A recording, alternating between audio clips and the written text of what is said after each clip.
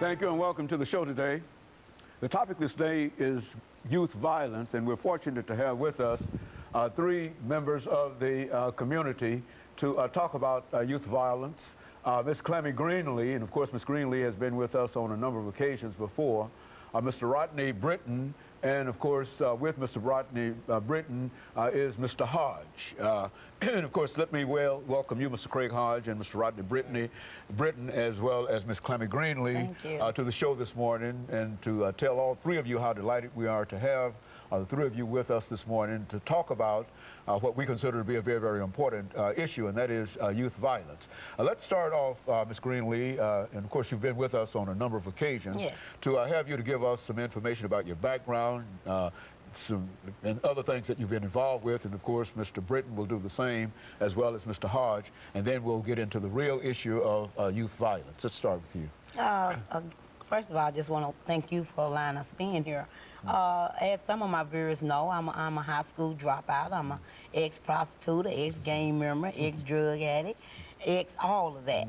And you remember I said ex. Good. Today I'm a powerful black young woman that's out in my community fighting issues that I think is very, very important to us, not only with youth violence. We got homelessness going on, mental illness going on, and I can go on and on. Good. And of course, let's hear from you, Mr. Britton, and then of course Mr. Hodge will give us some statements in reference to what brought him here. Okay, well, I'm 20 years old, working in the community. I graduated from Whites Creek High School, class of 2006. Former, you know, involved in a lot of illegal activities in the community, but now I'm trying to give back to the community, and it's such an honor to be on your show today. Very good. And of course, Mr. Hodge, what about you? My name is Craig Hodge. I'm 20 years old. I am a member of a gang, but my main purpose is to provide a new way and show my kids and my siblings and my homeboys that it's a better way than picking up the gun or picking up the drugs. And of course, I think we've got a good show here if we can get into that kind of information here with Mr. Hodge and Mr. Britton, and of course Ms. Greenlee. Let's start off, Ms. Greenlee, by talking about this issue dealing with youth violence. What is this as an issue in this particular city? Oh, it's a huge issue. Those who remember me last time I was on your show, you know I was on your show with a brother Earl Jordan talking about the murder of my son in 2003. So not only did I not stop doing what I was out to do, as you can see, I'm continuing it.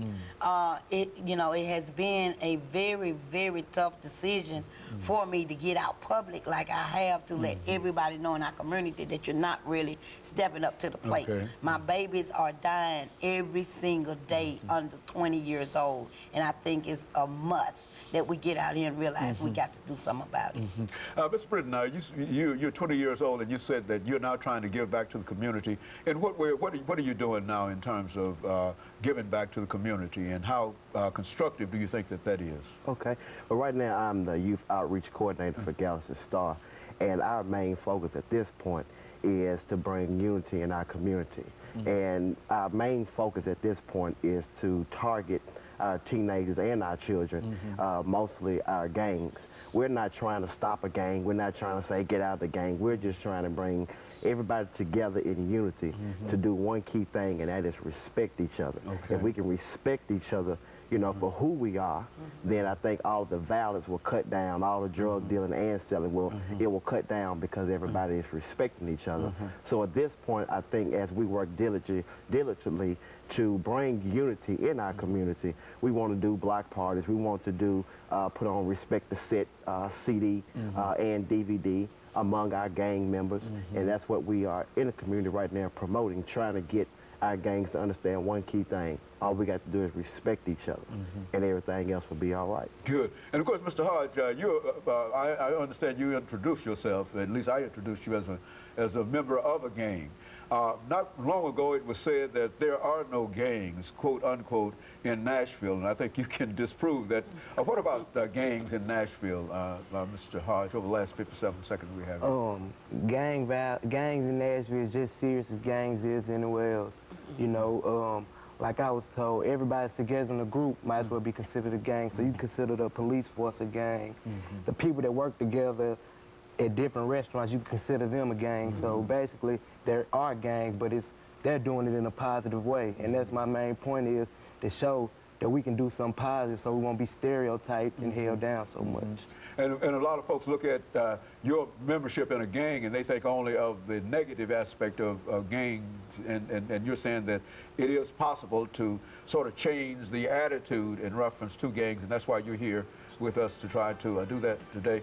And of course, let us take our first commercial break, Ms. Greenlee, Mr. Britton, and Mr. Hodge, and we'll come back and let the three of you explain some other aspects of this. And we'll be back with our audience following this very, very short commercial break.